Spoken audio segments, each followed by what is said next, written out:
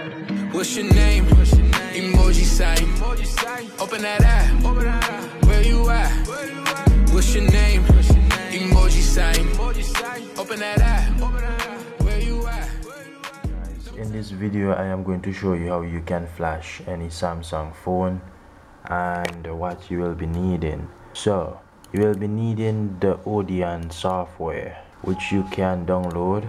This is the Odin software right here. You will also need a Samsung driver, and you will be needing the system files for your phone here. The main system file is the AP, and this is the bootloader and the other files. But the main file that you will flash your phone with is the AP. If you are flashing your phone, you can flash your phone with all the files or just the AP. So I am going to show you now. So I'm going to flash this phone. You will be needing the ID number. I am going to show you how we are going to get that, right? We can get this in recovery mode. It normally be at the top.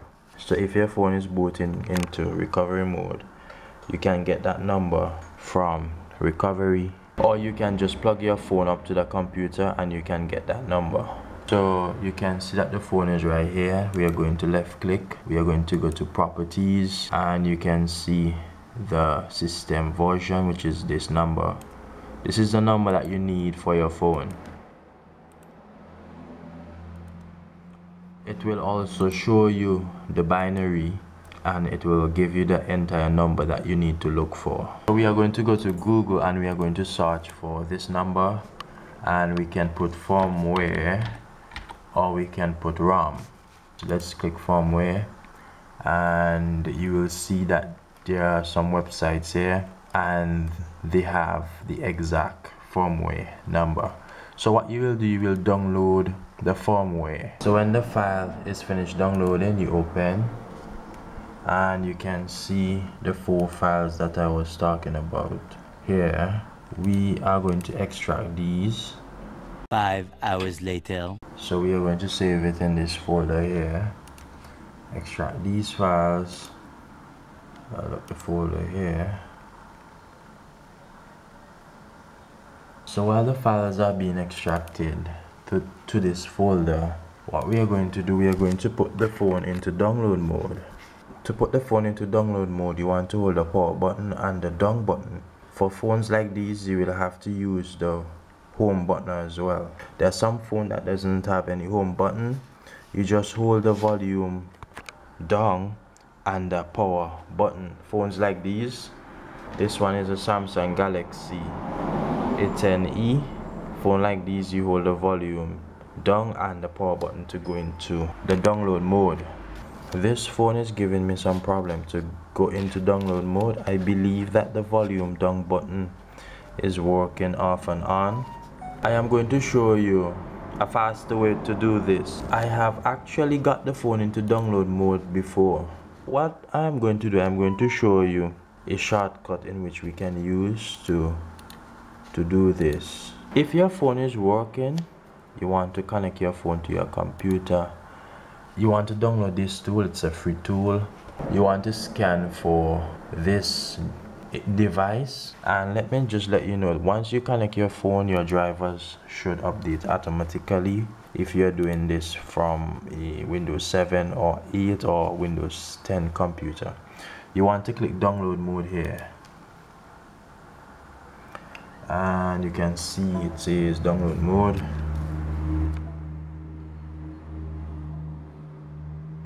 So it's easy, just like that. The phone is now in download mode. You can close this tool. The files are finished extracting, so we have the files here. What we are going to do, we are going to open Odin.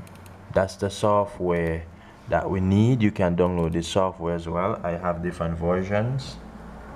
This blue light is indicating that the phone is connected, right guys? So the phone is connected there and it is in download mode. So what we are going to do here, we are going to click BL, and if you look at here, you will see BL here. You load BL here, and BL is finished loading up.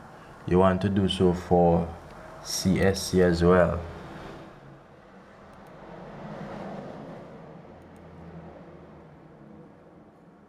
and this is loaded in as well. You want to do for CP, and you click this, you open.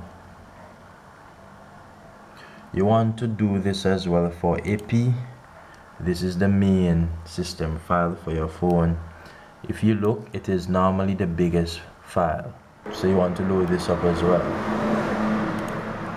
And the reason why I leave this for last is because this normally takes a longer time to load, and also the software usually say not responding, but it will actually take a few minutes to respond properly, and this is quite normal, so you need not to worry.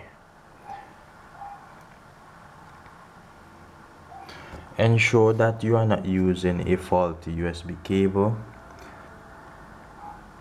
The file is still loading, and everything will be loaded up in a while.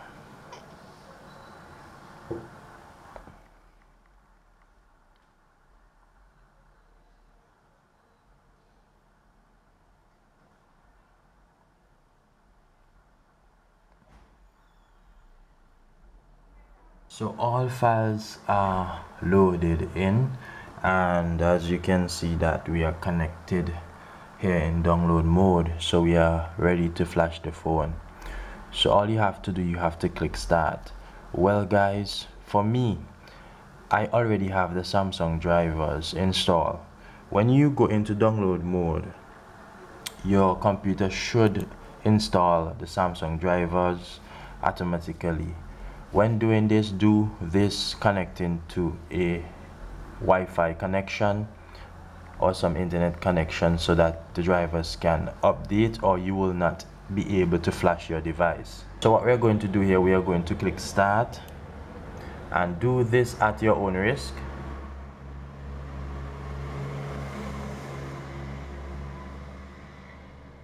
Also bear in mind that you cannot unplug your USB cable while doing this.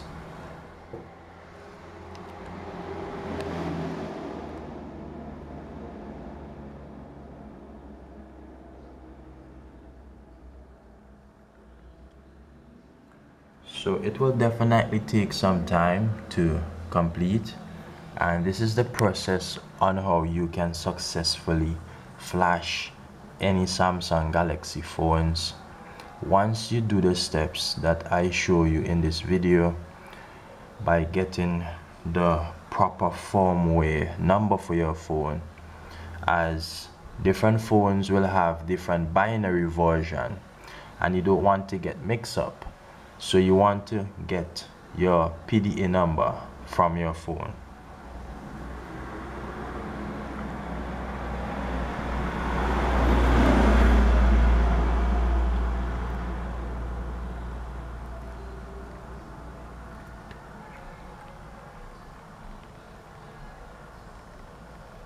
Five hours later.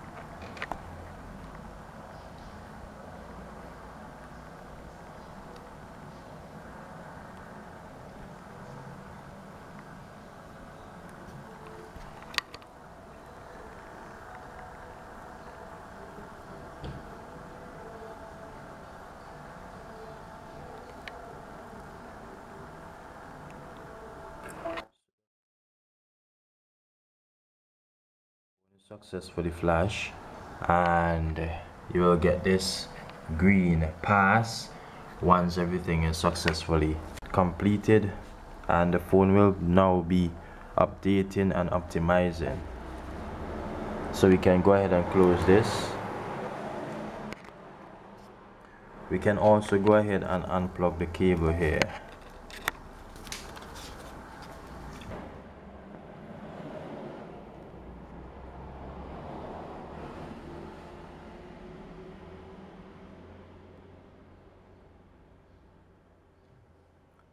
And this is how you flash a Samsung Galaxy phone successfully.